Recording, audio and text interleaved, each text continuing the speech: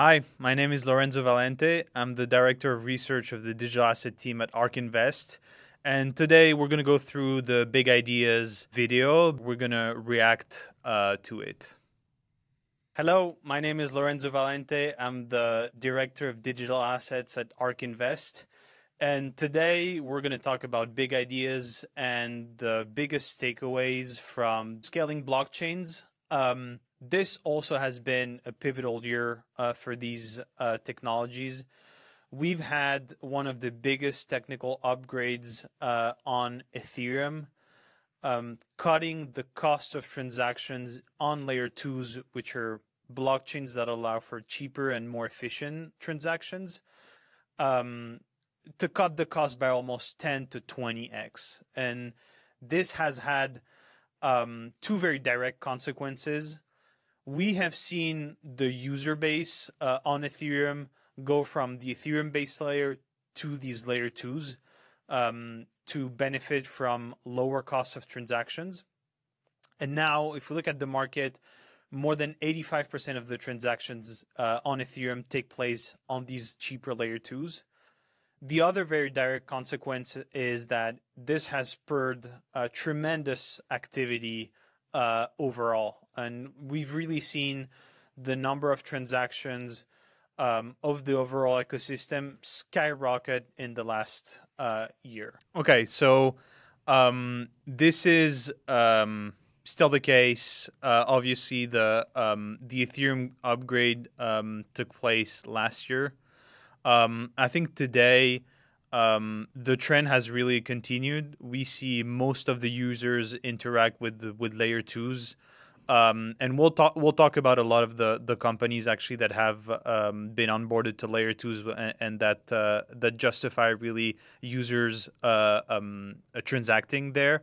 I think one interesting point to react to this video is the Ethereum Foundation has really taken scaling very seriously, both on layer 2s, but also on the layer 1, on the base layer. And so we are most likely this year going to have more upgrades, which we'll be able to talk about in the big ideas at the end of this year. And especially increasing the gas limit, which is increasing the compute on the base layer, to be able to really, for certain users, choose if you still want to transact on the Ethereum layer 1 or on layer 2s. But today, the trend is very much keeping pace. And with more and more companies really building their layer 2s, users, not only from a transaction perspective in terms of cost, are really enticed to go to layer 2s, but also in terms of applications and companies building on these layer 2s. Double-clicking at layer 2s, the biggest story in 2024 has been Base. So Base is the layer 2 network incubated and designed by Coinbase, the centralized exchange.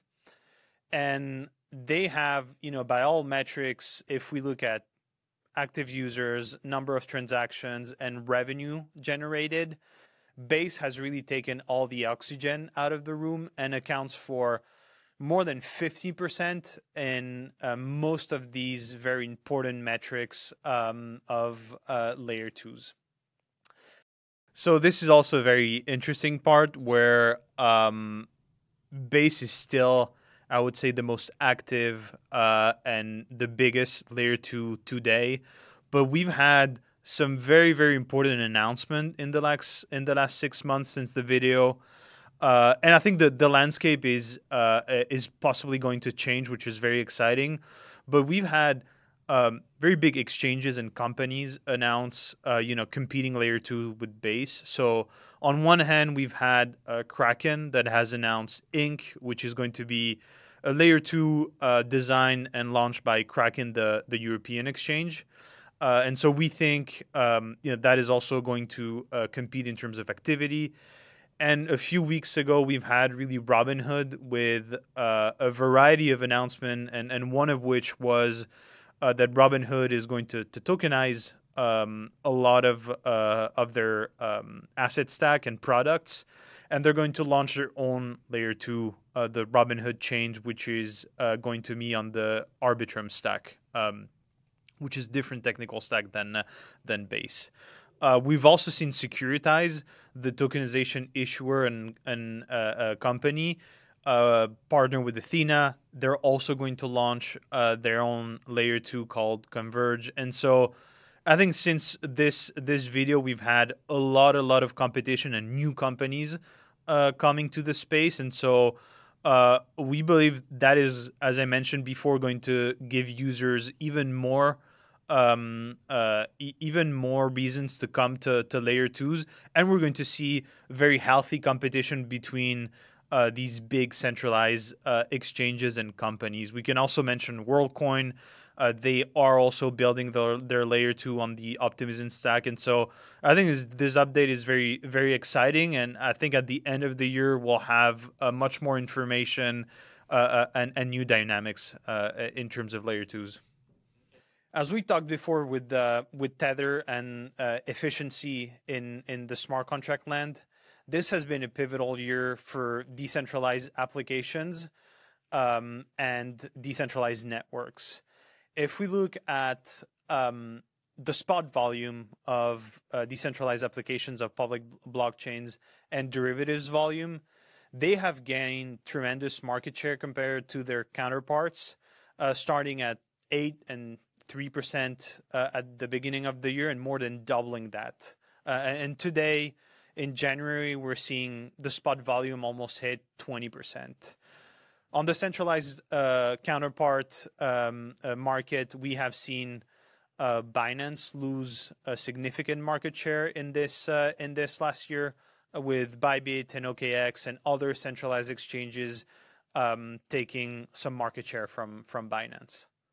Talking about efficiency of smart contract ledgers, we've taken a look at the biggest spot trading venues on public blockchains, such as Radium, Uniswap, Orca, Aerodrome, and compared those to their centralized counterparts, such as Coinbase, Binance, or OKX, for example.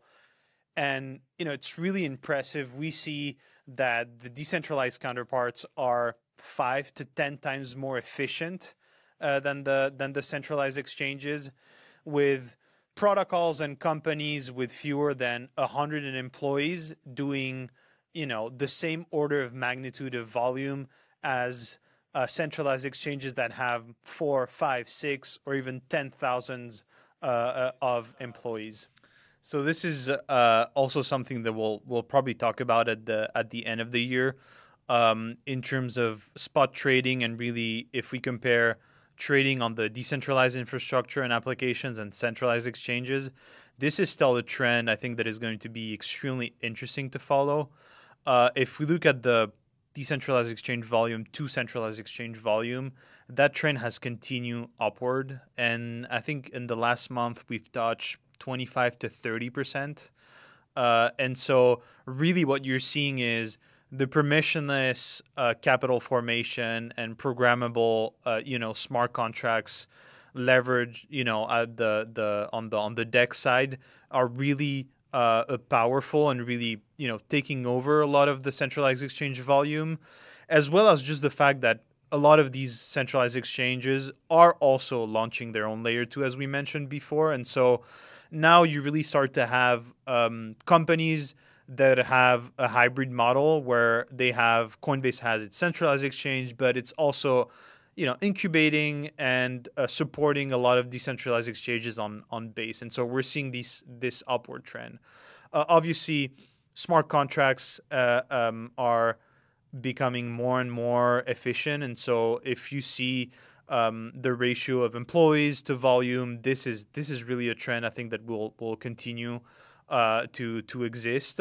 And I'm very excited at the end of the year potentially to talk about Hyperliquid and some of the new decentralized exchanges that have continued to eat market share from centralized counterparts. I want to wrap up this scaling blockchain part with Solana. Solana has been really the biggest comeback story of 2024. with the price of the token at $8 in the depth of the bear market, we've seen a tremendous turnaround of Solana, with really a focus on the base layer with strategic trade-offs and a high-performance design. Solana now does 4 to 5 times more transaction throughput than Ethereum and its layer 2s combined, at almost 800 TPS. And in many metrics that we analyze and we follow, and fees, revenue, and active users, Solana is really competing now with the likes of Ethereum and even Bitcoin to really insert itself on, what we could call a top 3 and a big 3 of the digital asset industry. This really has been, emphasized and highlighted by the developer community, and the trends that we've seen in 2024. When we look at the net new crypto developer, Solana has taken the first place over Ethereum. And we're seeing a lot of founders and developers wanting to develop their smart contract and launch their product first on Solana. Base is now the biggest layer 2 on Ethereum in terms of active developers, and has inserted itself in the top 5 of blockchain with the most net new crypto developers. And as these blockchains continue to grow, we believe then that Solana and Base will attract even more users in 2025. So I think the year for Solana is going to continue to be very, very exciting. This is still very much the case in terms of TPS performance. Solana continues to be better than Ethereum layer 1 and even the layer 2s.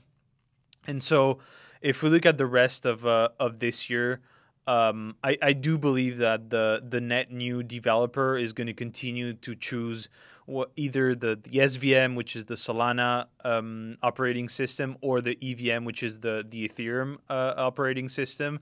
And I think we'll have I was talking about Base and Solana being the 2 biggest ecosystems in terms of net new developers.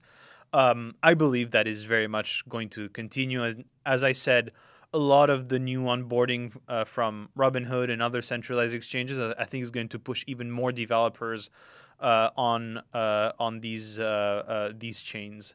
Solana also is going to continue aggressively to improve its base layer. That is really their North Star, and so they have they're going to continue to roll out Fire Dancer, their new execution client, and they also have Alpenglow, which is a new consensus client. So there are really, both from Ethereum and Solana, very exciting upgrades, and they're increasing really the velocity of upgrades.